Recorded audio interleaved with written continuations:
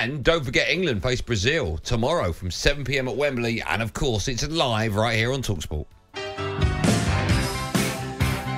talkSPORT Network, your home for all of the England action. This is where the heavyweights emerge. Harry Kane, history maker and record breaker. It's one of the great sporting rivalries. Our mindset has got to be spot on. I don't think this Brazil squad is going to frighten England. I don't think there's anything to fear there. Interestingly enough, the Brazilian media were playing exactly the same game.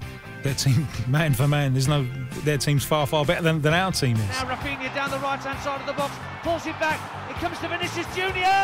1-0, Brazil in front. What a magnificent goal that was from Brazil. Well, we want good performances. You know, we always have a high level of expectation. I expect England to win the European Championship. Every other bloody country that builds up ahead of momentum wins something. They're two great games for Gareth. Could be a great week for Wembley. Who will be able to stop them?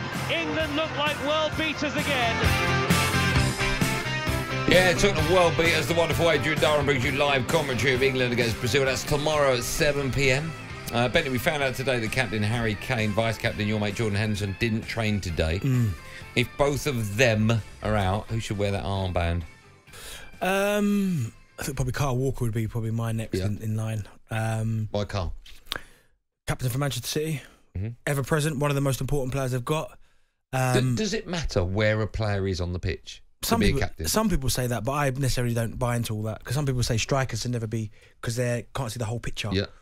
But and then some people say not a goalkeeper because they're too far away. I've got no issue. I just think if you're a leader on the pitch, like I think like England have got a few. Like you said, Henderson, Kane, you've got Kyle Walker there. Yeah. I think Stones, Maguire could do it. Rice. Do you know what I mean? I think these guys could all do it. Even Pickford to a point. What does a captain do, Benny, now? Apart from go heads and then go, oh, we'll have that end. What else do they do? Well, Jordan Henderson's a classic example, talker. I know, but here's my question. If Jordan Henderson's on the field and he's not captain, he won't shut up. No, he's still the same Jordan Henderson, course, right?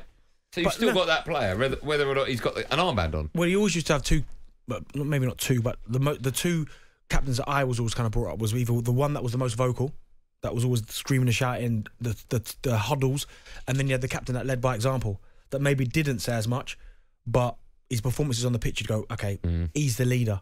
Do you know what I mean? Almost a little bit like, whereas Ronaldo for Portugal, he's probably not the most vocal. I've watched Portugal quite a fair few times, and he speaks, but it's not like screaming and shouting like others. But does he lead by example. Messi, another one for Argentina. Yeah, leads by example. So I think it's one of those where it's the role of a captain maybe has changed, but I think England, as long as you've got leaders in the dressing room, then I think it's important. I think it's equally as important. You were captain yesterday for the All-Stars. Yeah. I didn't really see a captain's performance from you. Yeah, you did. Don't try it. No, I didn't see you screaming, but get back, Yeah, do this. led by example, smashing them in. Well, second half, you didn't. Well, they tried to mark, they put two on me. What do you want me to do?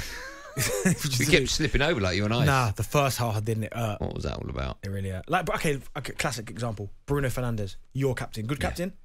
Yeah. No way. Yeah, Does he like lead him. by example? And when I say does he lead by example, I'm talking about the throwing himself to the ground, throwing his arms all over the place, petulant with the referee. What kind of example is that? That's so horrible. So who should the Man United captain be? Let me think about your squad. So when everyone's fit, you got Wan-Bissaka, probably Luke Shaw, maybe. You got Martinez. I think that's the problem. You haven't really got that many leaders. Tommy. You haven't got Casemiro. You haven't got that many leaders. Manu. You pick your team. Who would your captain be? Well, I'd be interested to see if it made a difference to Marcus Rashford. Oh no, absolutely not. Can he be your captain? No. I don't know. He'd have to change his game. I don't know who your captain. Like I look at other squads, certainly at the top end of the table. Let me just have a little look. That's what we like to do, don't we, on this show? On this show, we love to look at the top of the table. Arsenal, Odegaard. If he's not the captain, you give it to Declan Rice. Declan's not. Jorginho, more than equally a captain. Yeah.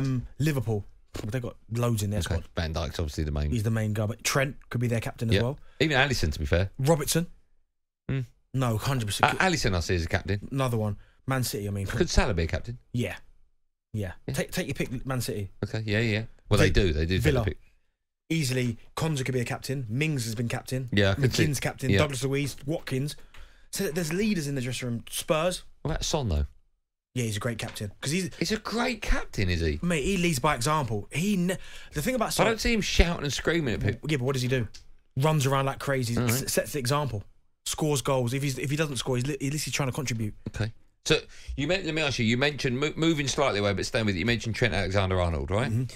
Supposedly, Real Madrid are monitoring the situation. Obviously, Trent's won everything possible. His current contract expires in 2025. There have been no talks so far about extending his stay. You've got other players in similar positions at Liverpool whose deal ends then. You've got Mohamed Salah, you've got Alisson and Virgil van Dijk as well. Is it a worry for Liverpool? You've got 4 of probably their best players, a third of their team. Their contracts are all coming to the end soon, and it's coming to the end when the manager's leaving. No, because I think most of them will sign new contracts at that football club. Trent's an interesting one, though, even though he's born and bred, which is why I think he'll stay. But it doesn't make the job harder when you've got Real Madrid knocking on the door. And when you look at the team they're trying to put together, I mean, Mbappe's already on his way there. They're talking about they're trying to get Alphonso Davies from Bayern. Bellingham's already there. Valverde's already there. Do you know what I mean? Vinicius Junior's already there. You start going, oh my goodness, because if you get Trent in that team, oh my goodness gracious me, what do you do against that? I don't know how they're affording it. Me neither, but I don't know what you do against that. If you're Trent and someone like Real Madrid, if you're anyone and Real Madrid come knocking, is that the one that Real Madrid the biggest team now in the world? Yeah, one of them, 100%. The way they are. One of them, are they the biggest? I'd say probably the biggest right now. They knock on the door, you go. But I think it's one of those, with him being from Liverpool, coming through their youth academy, like being outstanding for them ever since he got in the team. That's almost one that Liverpool just can't let go. You have to hold on to him because he's almost. But he's almost like he is Liverpool. When the kids look at Liverpool's team, they can identify themselves with him because he's from the area. But if he wants to play a more forward role, and Liverpool won't offer him that, and Real Madrid will, he's not getting that midfield. So I'll tell you that right now. Okay, yeah, you're right. Like, even though he's range apart, Camavinga, Tchouaméni, Valverde, if Bellingham. I said are they the biggest side if they come knocking? If Haaland gets a call from Real Madrid, does he go? Well, I don't know. I see they're different because Man City have best team in the world right now. Yeah, just come off the back of the treble. But do I see? But you're living in Spain, in Madrid. Yeah. You're playing for Real Madrid. I don't think he'll stay at Man City for the rest of his career, though. No, nor do I. Like, for whatever reason, people talk about him going to Real Madrid at some point. But you saying that? But if Man City go and win the Champions League again this year, what's the point of staying? What's the point of staying? But he could rack up.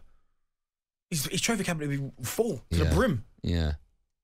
Interesting, isn't it? Do you think Trent will go? No, I think that's one you just got to go. I know you got the Virgils and you got the Salahs, and you got. I get all that, right? But I think for someone who is in their squad, who comes from their youth system, who's still only he's 25 years old. Nah, you got to stick with him. Okay. I thought he was younger than that. talkSPORT Drive, super opinionated sporting debate, Monday to Friday afternoon from 4 on AM, on DAB, via the talkSPORT app and on your smart speaker. talkSPORT.